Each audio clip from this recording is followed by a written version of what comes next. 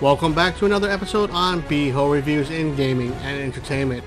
In this special episode, we take a retro look at the system that would be king of the gaming world while I was growing up, and I still has a warm place in my heart, the Nintendo Entertainment System. Growing up, my parents never purchased the Nintendo Entertainment System or the NES due to its price. Being the king has its perks, and why reduce the price if you have no real competition? Seeing the Sega Master System on sale and not knowing the difference, my mom went ahead with Sega, and I never looked back. It wasn't until my cousins proved that the NES had more games, and of course more games that were actually great, I had to move on and finally buckle down with my brother, save up enough money, and split the costs, and finally bought a Nintendo. The Nintendo Entertainment System was developed by Nintendo R&D 2 and was released by Nintendo in Japan in 1983, North America in 1985, Europe in 1986, Australia in 1987, and finally Brazil in 1993. Nintendo was able to capture much of the gaming market except for Brazil, which was dominated by the Sega Master System. Wanting to be a family computer, the Famicom name was developed in Japan. This cartridge-based system that wanted to succeed at home where the arcade scene was so successful for Nintendo in the early 1980s with Donkey Kong, Donkey Kong Jr., and Popeye. Able to make deals with other Japanese developers like Hudson Soft and Namco as third-party support helped develop more software for a mere 30% license fee. As more companies joined, this helped their library to build before the launch in North America. The 2 years to perfect their games lineup and console defects with a new slick, futuristic premium look. Nintendo was ready to take on then Atari for the gaming marketplace. Adding momentum and gaining the consumer confidence, they added the Nintendo official seal of quality that ensured the game was approved by Nintendo themselves. Adding the specific name changes also helped to market the console as a toy rather than a video game system like Atari. They would replace video game with entertainment and the actual video games to be called game packs.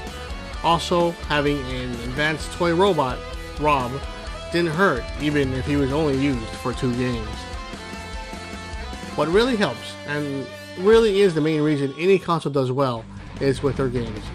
Nintendo is known today as the main console that defined retro gameplay with their fantastic number of games that were so playable that gamers were able to play hours on end, repeating the game over and over again, especially with their pack-in game Super Mario Bros. And Duck Hunt.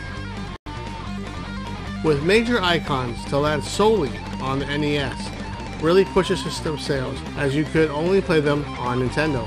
Brands like Mega Man, Ninja Gaiden, Teenage Mutant Ninja Turtles, and so many more could be only on Nintendo due to their licensing agreement to only develop for them. Banking on expanding the brand, Nintendo developed the magazine for fans, Nintendo Power, and would update news and inform fans of upcoming games. They also had secrets and maps to help players get through the hardest games. I was a subscriber, of course, to this magazine, and well until Electronic Gaming Monthly, or EGM, opened my horizons with other consoles and a more mature look into gaming. Nintendo was the master at getting younger children to play their consoles, and is still known today for their family-friendly outlook. Probably the main reason I left Nintendo was I started to grow up with Sega and many other consoles. The system held its own with different models to help fix the North American design for a more functional top-loader look, as the system ended its lifespan to make way for the Super Nintendo Entertainment System in 1995. The system still thrived until 2003 in Japan. The Nintendo Entertainment System is one of the best consoles I have memories for. Their memorable music, unforgettable gameplay, and experience, and so many games to pick from that you could never try them all. Here are some of my favorite games that, although ported to other systems, never quite had the same feeling like the good old 8-bit Nintendo.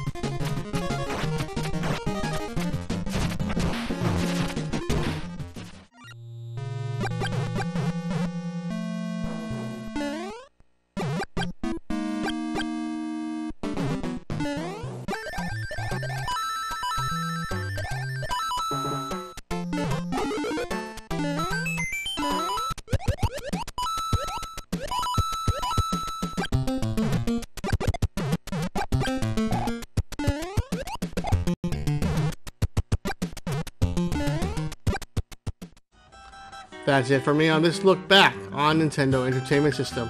Please like and subscribe if you like my videos.